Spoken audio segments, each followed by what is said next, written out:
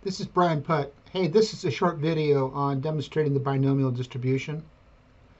Let's assume that I had 10 things, and each has a probability of success of 0.8.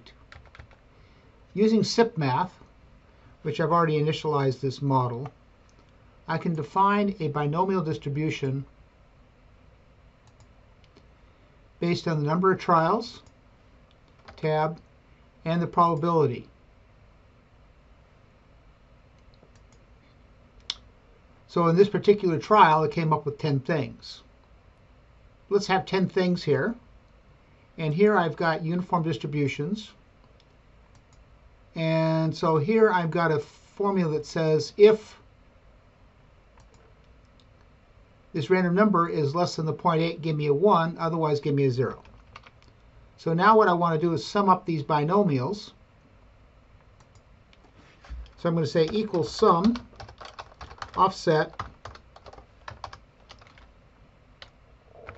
this number, comma, 0, comma, 0, comma, and I want that many rows, comma, 1. And now let's look at some different trials here. Let's see if this works. Okay, there's 8 and 7. Now, I wouldn't expect on each trial to be the same. What we're expecting is that the distributions of these two variables will be the same. So we'll go to SIPmath. We'll define an output as a binomial distribution.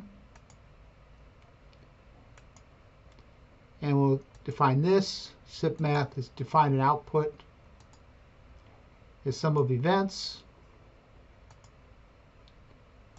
We'll graph each of these.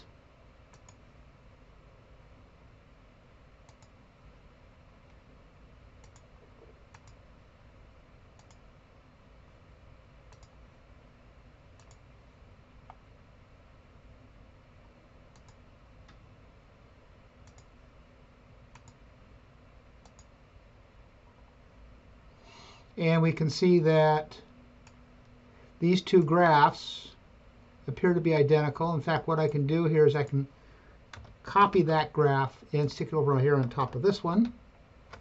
And just a little slight differences. And if I change this to a 7, let's say they both change. If I change this to a 0.5, which would be flipping the coin, they're both the same. So that's how the binomial distribution works. It's a real easy to get number of trials. Thanks for watching. If you'd like to learn more about SIPmath, I suggest you visit probabilitymanagement.org. They have a wonderful website with all kinds of tools there, shown down here, who they are. You can download models, and there's tools down here to include the SIPmath toolbar itself. You might also read The Flaw of Averages by Sam Savage. And please visit my YouTube channel.